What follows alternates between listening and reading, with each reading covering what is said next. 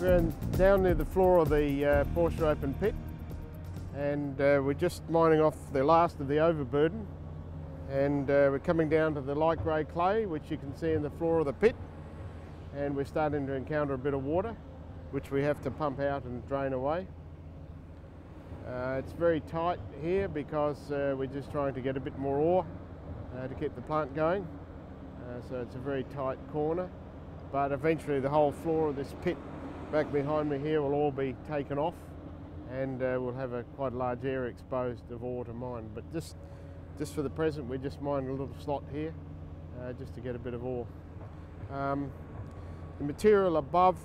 the light grey clay in the floor of the pit, halfway up this wall here, is actually air formation, which is quite a tough clay. Then we go up into the lower Namba formation, which is this khaki green material, and then we go up into the upper Namba clay, which is a very fissured clay, which is fairly unstable, and that's why we have to have quite a shallow pit wall angle here, 30 degrees batter.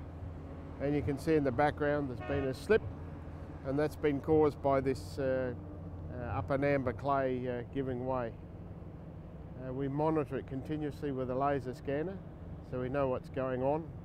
if there are any movements, and of course if it's unsafe, well, the place is